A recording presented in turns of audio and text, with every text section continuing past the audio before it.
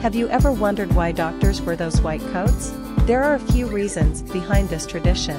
First, the white coat is a symbol of professionalism and trustworthiness. When people see a doctor wearing a white coat, they tend to assume that the person is a medical professional who is knowledgeable and qualified to provide medical care.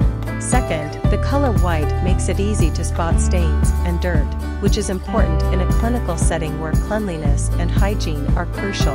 The white coat also helps to keep the doctor's clothing clean and separate from the patient's body fluids. It's worth noting that not all doctors wear white coats, and the tradition of wearing them varies by region and culture.